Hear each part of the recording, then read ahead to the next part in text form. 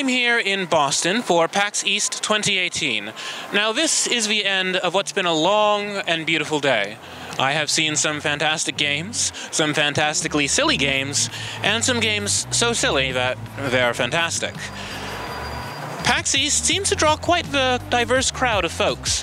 You got your cosplayers, you got your people who don't cosplay, such as myself, you got your vloggers, Twitch streamers, retro gamers. Really, you get the widest assortment of people. The sun's going down quick. So I suppose now's as good a time as ever to tell you what I saw and did at PAX East 2018. The first game I played this year was a casual mobile arcade game called Super Drums. Though my time with it was brief, I have to say that I saw some great potential in it. The game's premise is that you control a little polygon running along a line, and you have to determine where it'll stop in order to protect it from incoming obstacles. Stop too long, and you'll explode. Very simple, but surprisingly engaging. I'm glad I spent a few minutes trying it out. Afterwards, I chatted with a few developers showing off their games. I started by talking with Nick Clarkson of Merge Games, who's working to publish farming fantasy adventure Yonder: The Cloudcatcher Chronicles on the Nintendo Switch. His company does physical releases of indie games for which there's a surprising amount of demand. I then checked out the Transatlantic Gaming Summit booth, an exhibit that showed off a number of games from Germany, ranging from mountain biking game Lonely Mountains Downhill to the surreal and beautiful adventure Lost Ember. I took the time to interview some of the devs there. What sort of game is Lost Ember exactly? It is a third-person exploration adventure, and as the main character, you play a wolf who has the special ability to become any animal he meets during the game. So you can play as a bird, as a fish, as a wombat. I think we got 12 different animals, and your task is to help the last soul of mankind.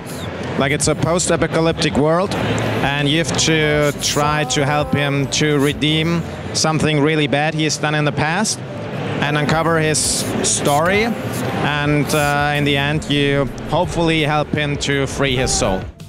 The booth did a great job at demonstrating the variety of games coming from Deutschland. Also, there were gummy bears. It wouldn't be German without them. Nintendo had quite the presence at PAX East this year, as they often do. I took one look at their incredibly crowded booth with its 3-hour line, and turned right around. I couldn't justify waiting that long when there were so many other games to try and developers to chat with.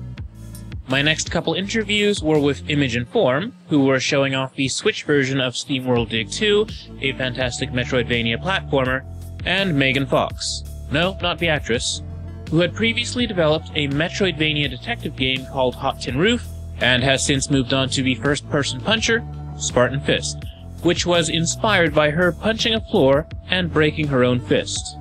Life imitates art, folks. Here we wanted to narrow the focus down just to a game about punching dudes so hard they explode and nothing else.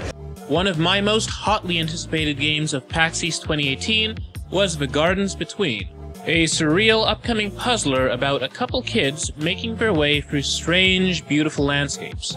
In order to solve puzzles, you must push and pull time forwards and backwards. It sounds simple enough, but the game can be surprisingly challenging. I interviewed the game's programmer, Matthew Clark, who had plenty to say about his role on The Gardens Between. Have there been any particular challenges that you've run into? I think just in general, making time manipulation games is really hard. Yeah, it's really easy for things to get very complicated very quickly when you start messing with timelines, so that's been the main challenge. What's been your favorite part of developing it, though? I like doing all the shader stuff. It's pretty cool.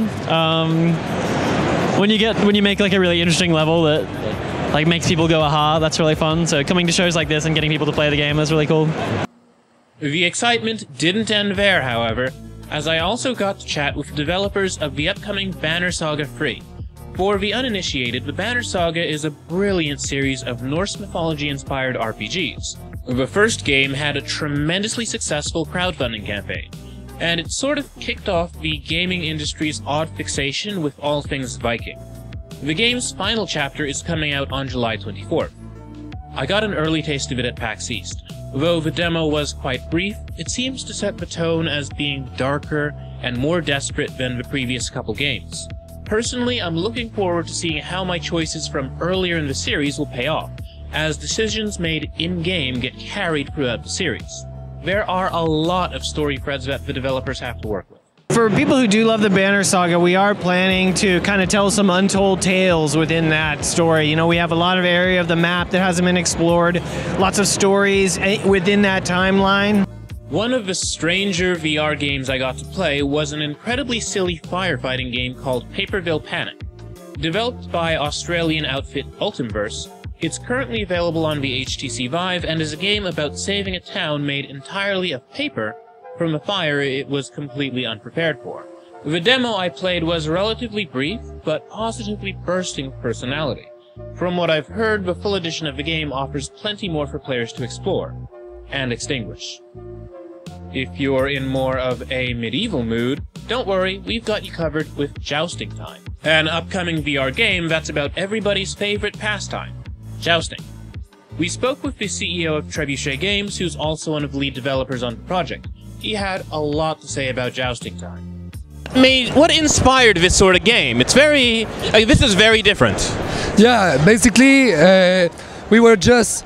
this game was made in a game jam in November. We did a game jam in Montreal in the League Jam Nation, and we won the first prize for innovation, best innovation, and we finished in third place general, third place for best experience. And the inspiration was just we had to come up with something spectacular, and we, as VR developers, we were like, okay, we're just gonna do this kind of intense party game and you're gonna be jousting with opponents. We wanted to do a multiplayer game, so this is how the idea sprung up, really, during this 48-hour intense competition.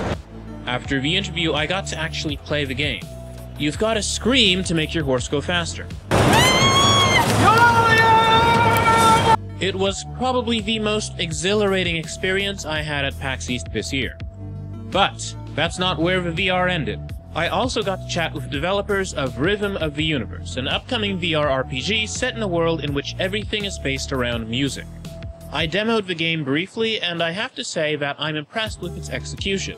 It's a room-scale VR game, though it plays a bit like Myst. You don't really walk around so much as you teleport from spot to spot. I can't wait to see the finished product. One game at the show that surprised me a little was Pizza Titan Ultra, which is out now on Steam for Windows. It's a lot like Crazy Taxi, but instead of delivering passengers, you're racing against the clock to deliver pizzas from a giant robot, while a Chuck E. Cheese knockoff company sends its own army of machines to try and stop you. The game is bursting with personality, and I'm glad I got to chat with one of its developers. One of the more famous indie devs I spoke to at the show was Tommy Reffinis, who is working on the upcoming Super Meat Boy Forever, sequel to the original Super Meat Boy, which came out 8 years ago and was a smash hit of a precision platformer. The new game plays pretty differently from its predecessor. It employs procedural generation, and you only need 2 buttons to play. When you're thinking about these levels, think of each one as 50 Meat Boy levels smashed together. You know, we only smash like 10 or 7 together at a time to present a level, but each section of the level is a carefully designed Meat Boy level. So you get the same muscle memory. You still are like, oh, I know this one, or oh, I don't know this one. Like it's still very much planned, and it still plays exactly the same as the first one as far as that repetition, the muscle memory, everything is still there, because that's the Meat Boy pedigree. To do it any other way would just be terrible. Yeah, it would be a huge mistake. So PAX East is a good time. There's plenty to see and do, no matter what it is that you're into. It's no wonder the show has seen so much success. If you're on the East Coast, you owe it to yourself to check out PAX East at least once. Have you been to PAX? If so, would you like to share a neat photo or talk about the games you played? Hit us up on Twitter and Instagram at OneRuleBeCool, and stick with us for more game news, reviews, interviews, and more. We've got coverage from PAX and other shows over on the 9-Bit Roku channel. Be sure to check it out.